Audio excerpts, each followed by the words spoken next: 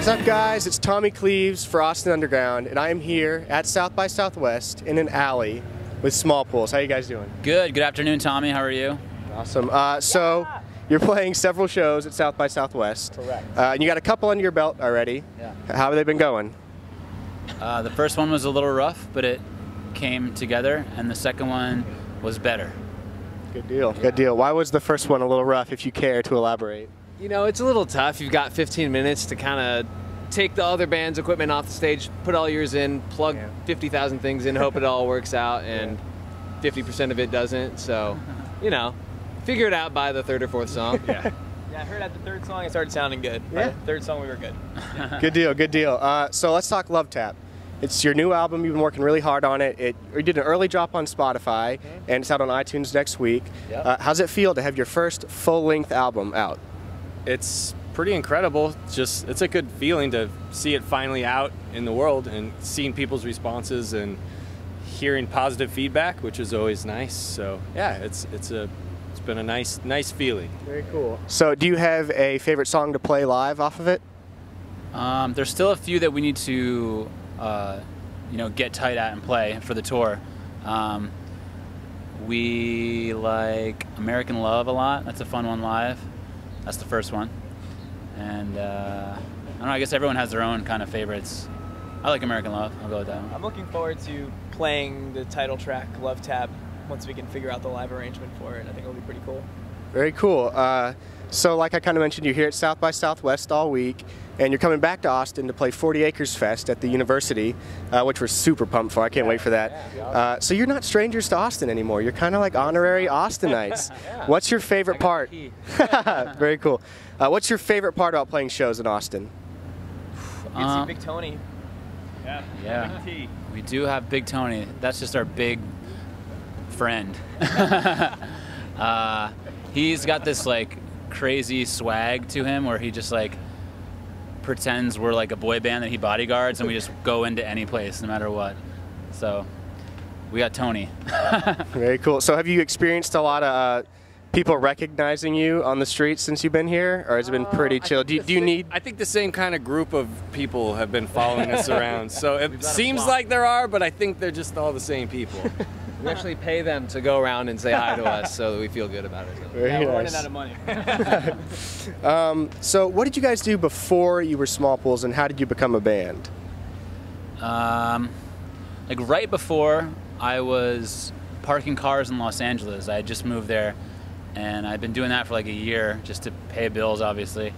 And when we started writing songs, in this building, it's this really rich building. Bruce Willis lived there, Sofia Vergara lived there, so I'm like parking these Lamborghinis and BMWs and stuff. There was a model unit that was like furnished by Fendi. It was like millions of dollars of crap in there. And I would like get off a shift at 11 p.m. and go there and write stuff on their grand piano, and then like saunter down for my 7 a.m. shift. So that was kind of a cool situation to have. I think that helped in the process. So did you know these guys at that time, or did you meet them along the way? I might not have. No, I did know them. Yeah, I did. I had the job for a while before meeting the Bowman over there. Well, you knew me. I knew Mike. We moved together. Then I got the job. Then it took maybe a year of like just getting our feet grounded and figuring out what music we wanted to play, I guess. So now you're parking your own Ferraris and Lamborghinis, right? I don't have a car. Mike's car has a broken window, and it barely started before we left. It actually died in the middle of the street the other day. Bo and I had to push it into a driveway. Yeah. Very nice. Maybe in a little bit. What do you miss most about your pre-Smallpools days? Just being able to go to the grocery store and like pick out an orange without being mobbed by. No, I don't. Living like normal people. Jeez. Well, have you seen a lot change? I like life better. Right now, I don't have to park cars anymore, so that's cool. I do. Yeah, what's on? Whoa! What is it? Who's above? You good? You good? I think so. Okay, cool. I felt something on me. I didn't know if you were just like He's just a fan, Bo. Good looking out. I'm trying to think. What I don't miss anything. My life was so crappy. He was parking cars. I was serving tables at Bubba Gump's, driving to work every day and coming home not making much money, and then he'd get like big tips from like celebrities, and I'd be like, "You kidding me?" Well, actually, there's a no tipping policy at the building because it's a residency, and homeowners don't want to feel obligated to tip every time. But the Christmas envelopes were insane. Nice. What about you? A little younger. Okay. Getting some gray hairs in now. Yeah, a little bit. Yeah. What about you guys? What did you do before Smallpools?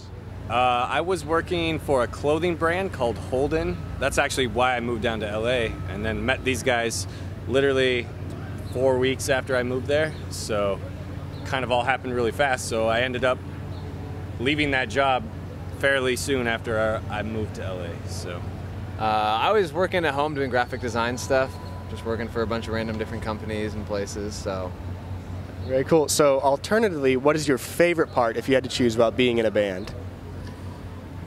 Favorite part about being in a band? I like people enjoying themselves from what we're doing on stage. It's nice to be able to make people happy. Everyone's always, well, not everyone, but like a few people today were like, "Oh my God, your music makes me so happy," and I'm glad. So that's the best part. Cool. I hope that their happiness will evolve into them making other people happy, you know. So I guess just being able to like be on stage and do something that we enjoy and it affecting people hopefully positively, you know. It's a lot of fun, you know. Very cool. What about you guys? Yeah, it's just always fun to see people singing along and bobbing their heads and genuinely being excited about being there. So it's nice. It's always cool to, you know, especially when we play a newer song that isn't out yet and people don't know as well, see kind of by the second or third chorus people start to sing along. It means it's really kind of catching them and impacting them. So it's a cool thing. Cool. So one last question for you guys. Sure. What are you looking forward to in the future? I know you have a North American headlining tour you're about to start. So what's next for Smallpools? We all want to go to Japan. Our CD is out there in Tower Records. I don't know how it's doing. I don't know if anyone cares, but I've seen the Japanese written language over our faces, so I know something's happening. Don't buy this album. No. Yeah, I guess, I mean, finally getting, I mean, the album's now on Spotify, but finally just getting it in the world has been pretty big for us. Like the past year and a half, it's been like, when the album's out, things are going to be like this, and it just like, it's always this thing, it's like, when the album's out, but now it's like, the album's actually coming out, and I'm excited to live in a world where our album's out. I don't know, it just feels good. It's like a new chapter coming. Yeah, a new chapter for us, so it will be, not that other people will be excited to live in that world, but I'm excited to be there, you know. Very cool. What about you guys? I forgot the question. What's what's next? Yeah, touring. Hopefully do some more global stuff and get the album out in other countries and take over the world. World domination, definitely. Yeah. There it is. World domination. Next for Smallpools. Thank you guys so much for taking the time out to talk to us. Good luck with the rest of your shows, and we'll see you around. Thank you, Tommy. Thank you. Thank you, guys. Good meeting you. Thank you. Nice to meet you.